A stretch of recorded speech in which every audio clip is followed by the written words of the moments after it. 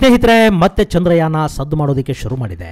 ಭಾರತದ ವಿಜ್ಞಾನಿಗಳು ತಮ್ಮ ಕನಸನ್ನ ಸಾಕಾರಗೊಳಿಸಿಕೊಳ್ಳುವತ್ತ ಮತ್ತೊಂದು ಹೆಜ್ಜೆಯನ್ನ ಮುಂದಿಡೋದಕ್ಕೆ ಹೊರಟಿದ್ದಾರೆ.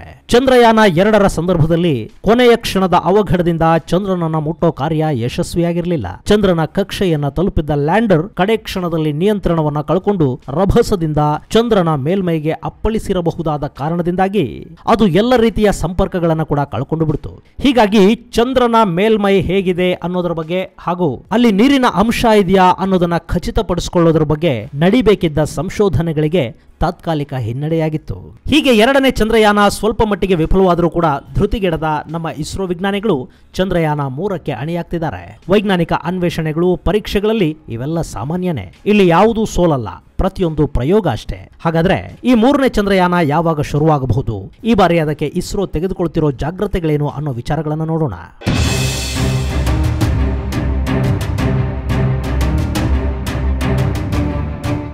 ಸ್ನೇಹಿತರೆ, ಬಾಹ್ಯಾಕಾಶ ಸಂಶೋಧನೆಗಳು, ಅನ್ಯಗ್ರಹಗಳ ಅಧ್ಯಯನಗಳು, ಚಂದ್ರಯಾನಗಳು ಇವೆಲ್ಲ ವೈಜ್ಞಾನಿಕವಾಗಿ ಸಾಧನೆಯನ್ನ ಮಾಡಬೇಕು ಅಂದ್ಕೊಳ್ಳೋ ಪ್ರತಿ ರಾಷ್ಟ್ರದ ಕನಸುಗಳಾಗಿರುತ್ತವೆ. ಅದರಲ್ಲೂ ಚಂದ್ರಯಾನದ ಬಗ್ಗೆ ಇರೋ ಕುತೂಹಲವಂತೂ ಯಾವತ್ತಿಗೂ ತಣಿಯಲಾರದು. ಚಂದ್ರನ ಅಂಗಳದ ಮೇಲೆ ತಮ್ಮ ದೇಶದ ರೋಬೋಟ್ಗಳನ್ನ ಇಳಿಸಬೇಕು, ಅಲ್ಲಿನ ಮಾಹಿತಿಯನ್ನ ಸಂಗ್ರಹಿಸಬೇಕು ಅಂತ ಪ್ರತಿ ದೇಶನೂ ಬಯಸುತ್ತೆ.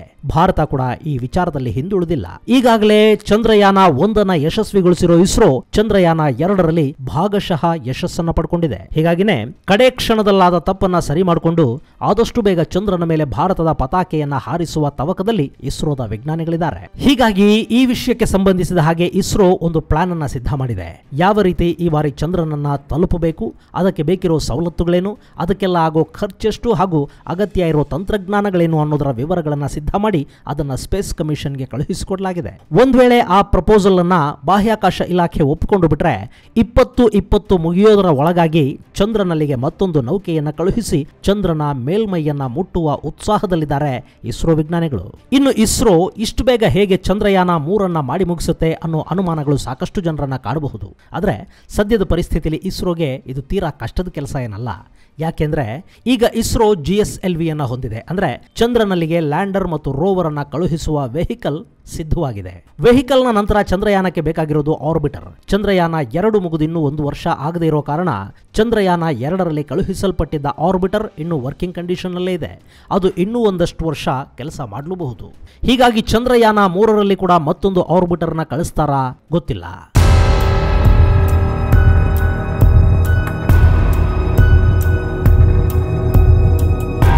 ಇನ್ನು ಆರ್ಬಿಟರ್ ಅನ್ನು ಹೊರತುಪಡಿಸಿದರೆ ಅಲ್ಲಿ ಉಳಿಯೋದು 2 ಕಾಂಪೋನೆಂಟುಗಳಷ್ಟೇ. ಅದರಲ್ಲಿ ಒಂದು ಲ್ಯಾಂಡರ್, ಮತ್ತೊಂದು ರೋವರ್. ಸ್ನೇಹಿತರೆ, ಚಂದ್ರಯಾನ 2ರಲ್ಲಿ ಇಸ್ರೋಗೆ ಕೈಕೊಟ್ಟಿದ್ದೆ ಲ್ಯಾಂಡರ್. ಅವತ್ತು ವಿಕ್ರಮ್ ಲ್ಯಾಂಡರ್ ಏನಾದರೂ ಸರಿಯಾದ ಜಾಗದಲ್ಲಿ ಸಾಫ್ಟ್ ಲ್ಯಾಂಡ್ ಆಗಿಬಿಟ್ಟಿದ್ರೆ ಇಷ್ಟೊತ್ತಿಗೆ ಭಾರತ ಚಂದ್ರನ ಮೇಲೆ ಕಾಲಿಟ್ಟ ಕೀರ್ತಿಯನ್ನ ಪಡೆದು ತಿಂಗಳುಗಳೇ ಕಳೆದು ಹೋಗಿರೋದು. ಆದರೆ ಹಾಗಾಗಲಿಲ್ಲ. ಲ್ಯಾಂಡರ್ನ ಇಂಜಿನ್ ನಲ್ಲಿ ತಾಂತ್ರಿಕ ದೋಷ ಉಂಟಾಗಿರುವ ಸಾಧ್ಯತೆಗಳಿಂದಾಗಿ ಅದು ಸಾಫ್ಟ್ ಲ್ಯಾಂಡ್ ಆಗದೆ ಸಂಪರ್ಕ ಕಳ್ಕೊಂಡು ಚಂದ್ರಯಾನ 2ರ ಮಿಷನ್ ಸಫಲವಾಗದಂತೆ ಮಾಡಿಬಿಟ್ಟಿತ್ತು. ಸೊ ಈಗ ಈ ಹಿಂದಾಗಿದ್ದ ತಾಂತ್ರಿಕ ದೋಷಗಳನ್ನು ಗಮನದಲ್ಲಿಟ್ಟುಕೊಂಡು ಹೊಸದೊಂದು ಲ್ಯಾಂಡರ್ ಅನ್ನ ಇಸ್ರೋ ವಿಜ್ಞಾನಿಗಳು ಸಿದ್ಧ ಮಾಡ್ಕೋಬೇಕಿದೆ. ಈ ಬಾರಿ ಅದರ ಯಂತ್ರದಲ್ಲಿ ಯಾವ ದೋಷವೂ ಉಂಟಾಗದ ಹಾಗೆ ನೋಡ್ಕೋಬೇಕು. ಚಂದ್ರನ ಮೇಲ್ಮೈಯಲ್ಲಿ ಇರಬಹುದಾದ ಗುರುತ್ವಾಕರ್ಷಣ ಶಕ್ತಿಗೆ ಸಮನಾಗಿ ಲ್ಯಾಂಡರ್ನ ಇಂಜಿನ್ ಕೆಲಸ ಮಾಡೋ ಹಾಗೆ ಮಾಡಬೇಕು. ಹಾಗೂ ಅದರ ನ್ಯಾವಿಗೇಷನ್ ಸಿಸ್ಟಮ್ ಬಗ್ಗೆ ಕೂಡ ಹೆಚ್ಚಿನ ಗಮನ ಹರಿಸಬೇಕಿದೆ.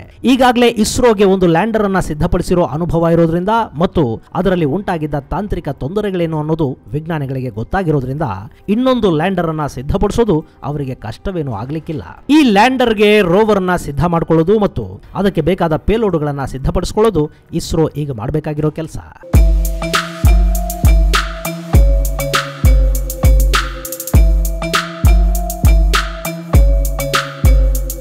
ಸ್ನೇಹಿತರೆ, ಈ ರೋವರ್ನ ಮಾಡೆಲ್ ಕೂಡ ಈಗಾಗಲೇ ಇಸ್ರೋ ವಿಜ್ಞಾನಿಗಳ ಬಳಿ ಇದೆ. ಈಗಾಗಲೇ ಚಂದ್ರಯಾನ 2ರಲ್ಲಿ ಕಳುಹಿಸಿದ ಪ್ರಜ್ಞಾನ್ ರೋವರ್ ವಿಫಲವಾಗಿಲ್ಲ.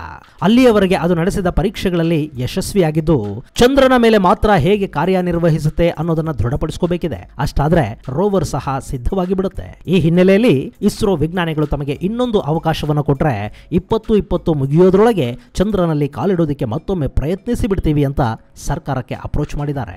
ಇದರ ಜೊತೆಗೆ ಇಸ್ರೋ ವಿಜ್ಞಾನಿಗಳು ಒಂದು ನಿಗದಿತ ಸಮಯದ ಗುರಿಯನ್ನು ಕೂಡ ಇಟ್ಕೊಂಡಿದ್ದಾರೆ ಅನ್ನೋ ವಿಚಾರ ಕೂಡ ತಿಳಿದು ಬಂದಿದೆ.